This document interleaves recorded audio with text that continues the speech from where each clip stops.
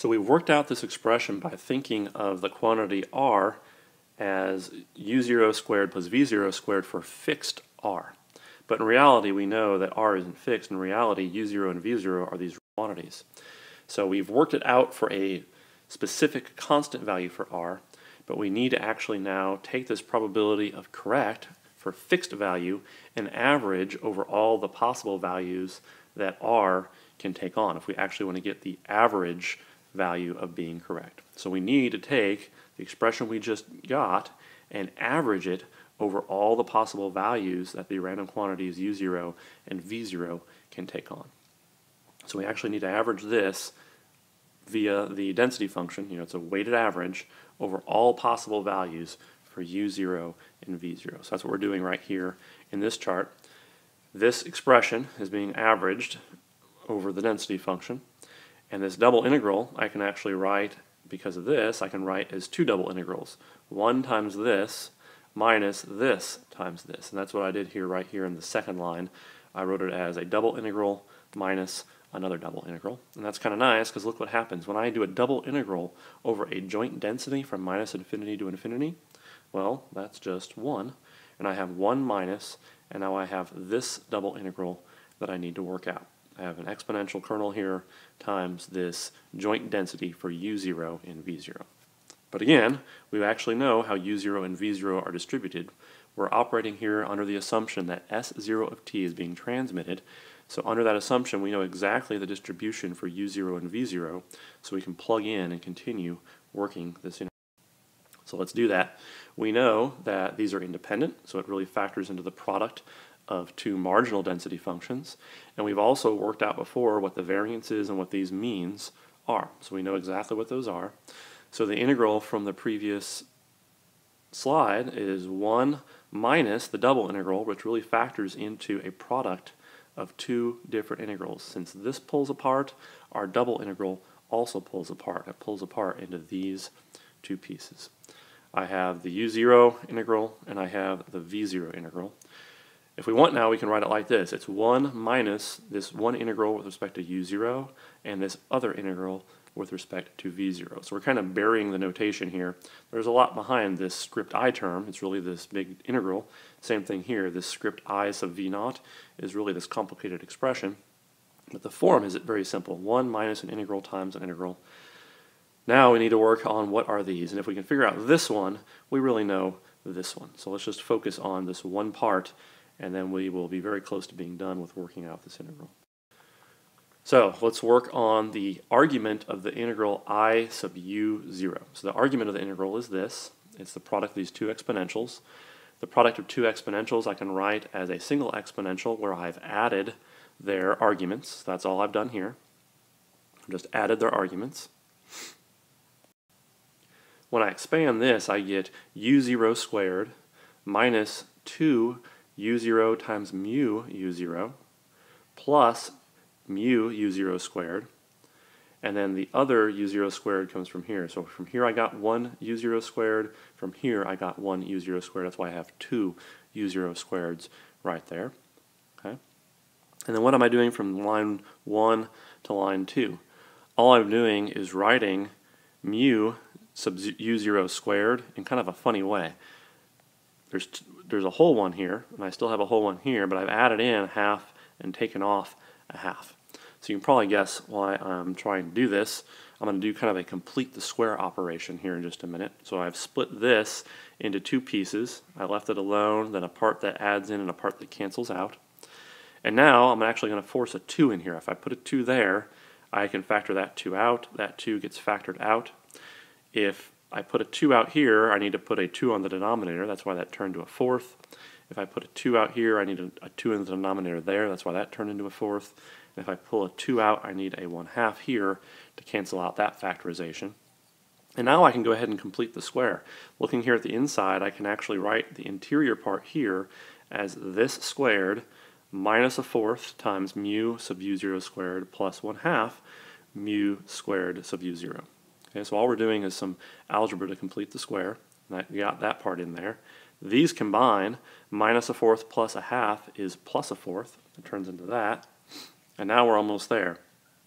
I can take this and I can factor it back into two exponentials again. This part right here, and then this part right here. So this is kind of the leftover piece that I'm lumping down into here, and there's a 2 out front, so I had to bring the 2 in, and I can write it again like this, that 2 and that 2 cancel, and over here this 2 turns into a 4 because I actually have an extra 2 here on the denominator. So kind of ugly math.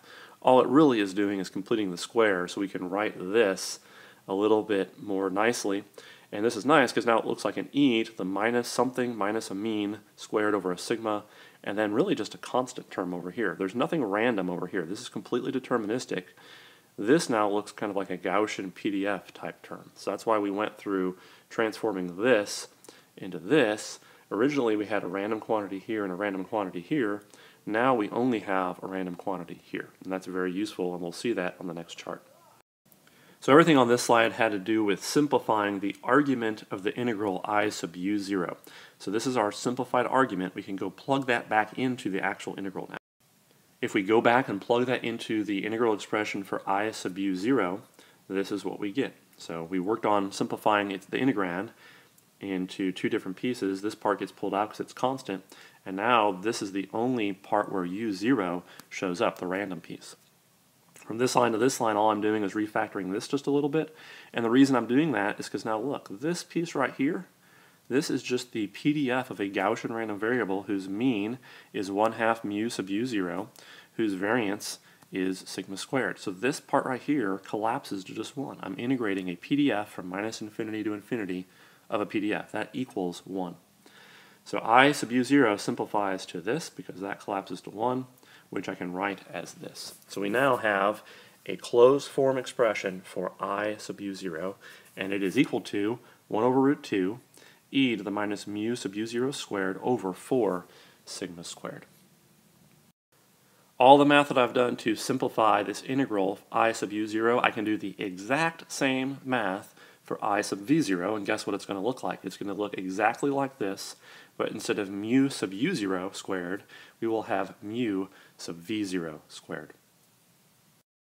So let's go back to what we were computing. We were trying to compute the probability of error given signal 0 of ascent, which we know can always be written as 1 minus the probability of being correct given signal 0 of ascent. The probability of being correct we had written as 1 minus I sub u0 times I sub v0. And this is what we've been working on the last slide or two, trying to understand what those integrals are. We now know what they are. Each one is 1 over root 2 e to the minus mu sub u0 squared over 4 sigma squared, or e to the minus mu sub v0 squared over 4 sigma squared. So after I take that product, 1 over root 2 times 1 over root 2 is a half. And then instead of writing two exponentials, I write it as one exponential where I've added their exponents. From here to here, all I've done is noted that 1 minus 1 is just 0, and then this just turns into a positive 1/2 because negative negative gives me positive. So my probability of error turns into this. And then finally, we know what mu sub u0 and mu sub v0 are. This is equal to alpha naught cosine phi. This is equal to alpha sine phi. If I square both those, I can factor out an alpha naught squared, and I'm left with a cosine squared plus sine squared, which is 1. And then eventually I end up right here. 1/2 e to the minus alpha naught squared over 4 sigma squared. And this is what we stated earlier before we started the derivation, that the probability of error given signal 0 of ascent was equal to this. And we have now rigorously justified why that is true. We still really need to work through and figure out what the probability of error given signal 1 ascent, but if you do all the exact same steps, you can pretty easily justify to yourself that this is the expression you would get. It's exactly the same, except instead of alpha 0, we have alpha 1. So we have successfully computed the probability of conditional error for both signal 0 and signal 1, and we have these nice, simple expressions that tell us what those errors are. If we want, we can generalize these. Remember, in the derivation we just did, we assumed that everything was optimal and everything was matched. We could go through and kind of redo it where we assume that at the correlator, what's used at the correlator doesn't match the baseband waveform what was transmitted. So in general at the correlator we use W0, which might not equal M0. So if we want, we can go back to our expression for alpha naught and replace it with this dot product in general. Similarly, for the noise, we've assumed for our analysis that the noise variances were the same. In general, though, we know that we can write the noises like this. So if we wanted to, we could have a more general result going back to the results from the previous chart and substitute in this dot product for alpha and substitute in this n0 norm squared quantity here. And this would be a more general result. But we know that when everything is perfect, when Wi is m of I, and when W of I is m of I, that this collapses to this, and that's what we saw on the previous chart. And finally, let's go ahead and just take a look at what these probability of errors look like. This curve here plots as a function of signal-to-noise ratio in dB space what the probability of error is equal to. This blue line right here is the Q function of square root of 2 over E, 2 times E over n0. So this represents the probability of error for binary signaling when you're using antipodal signals. The red line is square root of E over n0. So it's missing that factor of 2 there. And this represents the probability of error for binary orthogonal signaling. So it's not quite as good as antipodal, as we know. And then the quantity we've been working with in deriving in this last few charts is the black line right here. This is 1/2 e to the minus 1/2 e over n0. So you can see it's even worse. For some fixed signal-noise ratio, say 10 dB SNR, non-coherent only has a performance of just a little over 10 to the negative 2, whereas orthogonal is more like 10 to the negative 3, and antipodal is more like 10 to the negative 5.